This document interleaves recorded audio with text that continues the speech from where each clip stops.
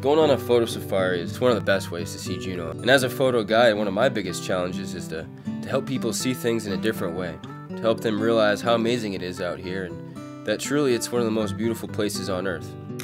And once you think that you've had the time of your life in the woods, then you pop out and there's a gigantic glacier.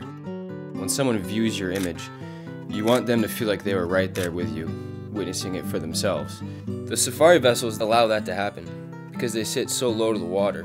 They really put you closer to the animal's level, which allows for a much more personal photograph.